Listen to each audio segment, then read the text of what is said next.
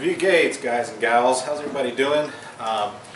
As I've been promising for a while, we're gonna work up a new game for Flames of War. It's kind of a big Soviet versus German battle, and we're really gonna start digging into more of the smoke rules and using a lot more smoke in our games. So we're gonna run through a play-by-play. Kind of pre-tournament lists, although both of these armies are roughly 4,000 points, Germans versus Soviets. There is going to be an objective to the game.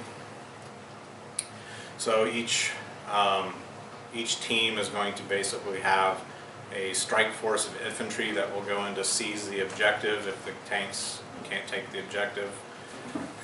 So that's basically what we're looking at doing with this game. We are going to stick with the rule as smoke is pertaining to Russians. Russians will not be allowed to fire smoke. Last game we let the Russians fire smoke with their artillery, and the Russians just walked all over the Germans. So we're going to play this game out. It's basically the same lists. But the Soviets will not be allowed to fire smoke, and that's per strict rules. Off the list, if you look at any of the German lists, or I'm sorry, the Russian lists, Soviet lists, you will see that they have no smoke bombardments on any of their artillery or mortar teams. So the thought is, historically, technically, they did not fire smoke, hence it's not carried over to the game, and that may have an impact on why the Soviets mopped up the Germans pretty well last time. So we're going to kind of go over the lists here a little bit real briefly. I'm also going to show you pre-deployment units as blocks of units, so you can really see how they look before deployment. I'm going to do a deployment. I'm basically kind of just playing against myself, kind of like a test chess match. Just obviously being fair with myself, knowing what each team is going to have basically a game plan on how they're going to attack the objective, and then I'll just do a back and forth, and I'll do a play-by-play as we go along, just like the other test battle report that I've done. Sometime in the future, my son's home from college. He's been pretty busy running with friends and doing other things. We got a new Xbox One, so we've been playing a lot of Battlefront. He's been playing a lot of Fallout 4. There's another game that he plays online, so he's been doing some of that. We have played some games. We played some X-Wing. So I try to get him down here. We'll do a battle report at some point with him and I. But as for this little battle report, it's just going to be myself playing against myself and kind of testing out the use of the smoke and ironing out some of the issues with lists. Then I'm going to have to iron out a 1,500 point list for taking to tournaments. Probably going to do a 1,500 point Soviet list, a 1,500 point German list, and go to a tournament with both of those armies and play both of them. I get around maybe the next battle report we do, it'll be Americans versus Germans. That can be pretty interesting. We'll change up the board. This is still the same setup I had last time. It's very similar to a bombed out factory complex outside of Stalingrad.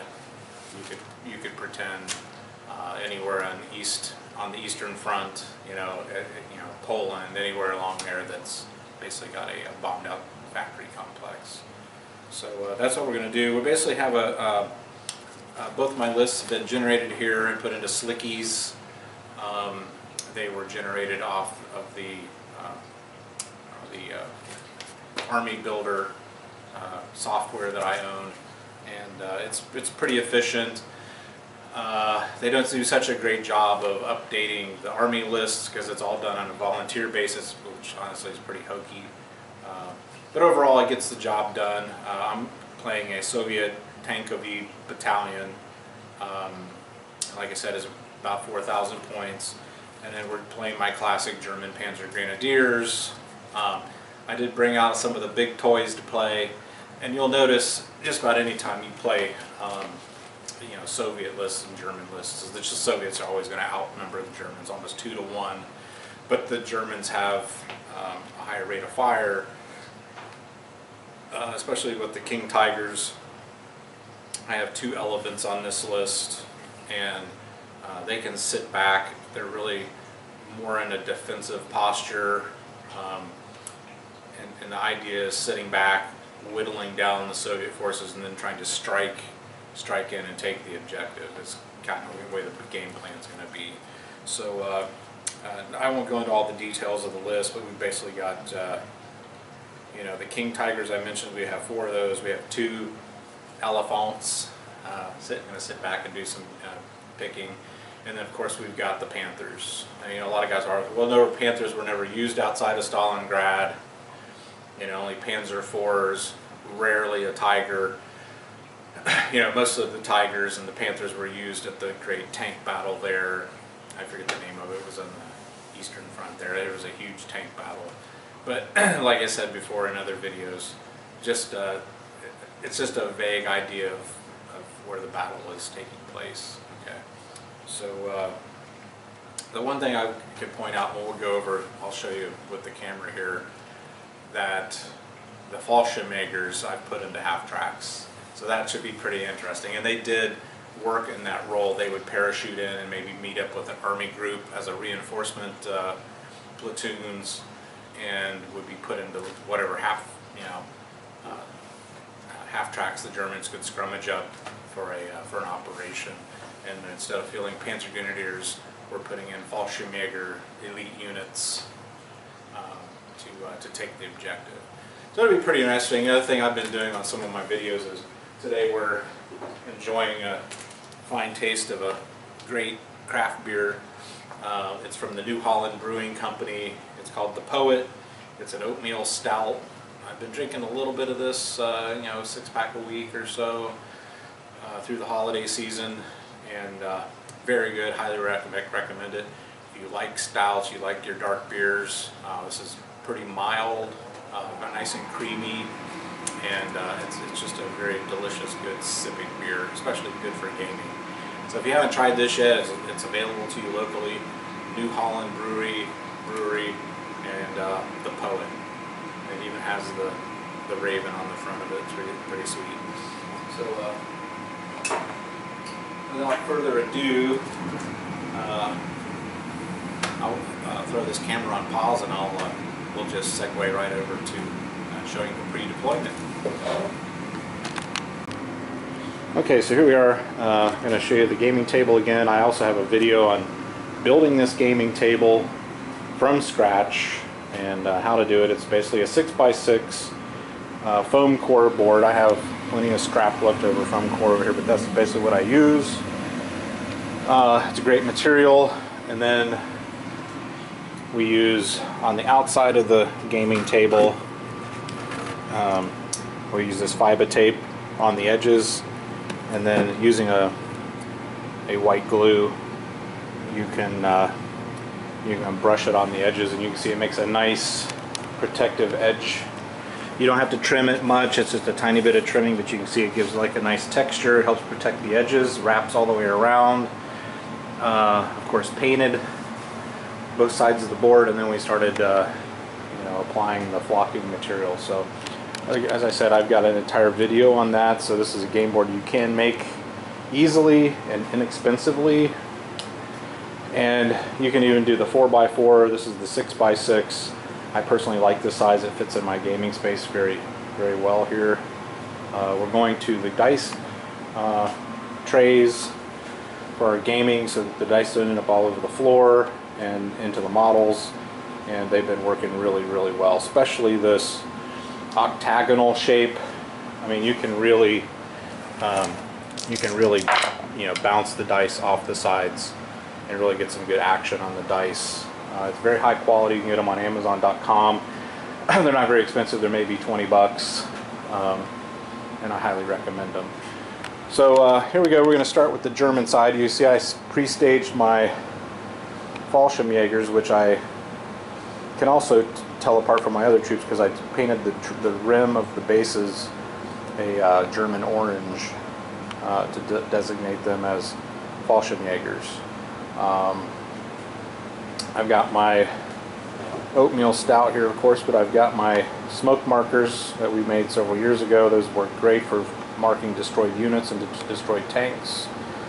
And both sides, are going to be equipped with their template, dice, and smoke markers. Here's basically the layout of the battlefield, guys. We're going to do the bombed out factory complex, as I mentioned earlier. The Germans are looking at a wooded area, a couple other wooded areas to the flank. We got a couple of hills. We have probably this is where, even once we do deployment, I'm pretty much probably going to keep this artillery unit. We're looking at howitzers. I'll show you how I mark mine. Here's my artillery unit all detailed out, and then underneath I mark what the unit is so there's no confusion. 10.5 centimeter howitzers. Another thing to point out for you newer players is you do want to space your units out in case they are fired upon by artillery. In the rules it will specify, I think it's 2 inches to 4 inches apart, and that will help keep a template. A normal artillery template can only cover probably 2 units instead of getting all three units. It'll limit the other team from taking out more than 2 units at a time. So nice little tip there. So as I mentioned, I've got 2 elephants pre-deployment. We have 2 platoons of Panthers of 3 tanks each. There's my German half-tracks, which will be carrying my Panzer Grenadiers. We have a power platoon of 4 King Tigers, so those are going to be fun to play with. We have a command unit of 2 Panthers, and I have 2 rocket batteries that will be firing smoke, and I can also use the 10.5 millimeter howitzers to fire smoke. So that way both sides of the board are covered. I also moved them about 4 inches apart so they can't get targeted under the same template if being fired out from the Soviets, which, now that I think of it, this game with the points we do not have. Last game we had a Soviet artillery group over there, but these are just to protect their command center, which is the Russian objective. We have the ZIS-3s, which are basically anti-tank guns. You can see them, they're hiding behind this hedgerow. And you see how I do my hedgerows. I do them on, Luan. It's basically like a very thin board you buy and you can cut with a jigsaw and flock them. And that works out really well for hedgerows. They're easy to move. Here's another hedgerow I have back here for the Germans. So I just, something simple. They're easy to store. Spray them down good with white glue, watered down white glue, and they're very durable too. So it works out great that way. So same thing with the trees. I like to glue my trees in stands, and I separate the trees far enough apart where it's easy to put units, tanks, and other units on the boards, and it will act as basically a wooded area. Obviously, if you're firing at those units, it'll be at a negative because they'll be concealed. So that's basically what you're looking at for the Germans. Kind of just basically a heavy tank strike force. Like I said, the objective for the Germans is to take the Russian command post, which is positioned back there, and the Russian objective for this game is they could either seize a command unit. Hiding behind my beer here, we have a Russian staff team, or a German staff team that they could seize, and they have their little command vehicle. So they can either seize that or just by driving the Germans into retreat. So you can say this is the Germans trying to retake a bombed out factory complex. They're trying to run the Russians back, and they're going to seize the Russian headquarters. So we'll go over here and I'll show you the Russian side of the board. And nice little alcove here for the Russian player. And then we have the Russian infantry teams in wait right here. And there are the Russian trucks. Now see, they didn't have half tracks, they just had whatever kind of truck the Soviets could rummage up, right, and seize and paint green. So as I mentioned, we got the ZIS-3 anti-tank battery back here. They're hiding back here protecting the command group. They have a pretty good range. If the Germans cross this intersecting road, they're going to be pretty well fair game for the anti-tank guns. So we have the IS-2s. We got a platoon of 5. We got another platoon of 5. We got another platoon of 5.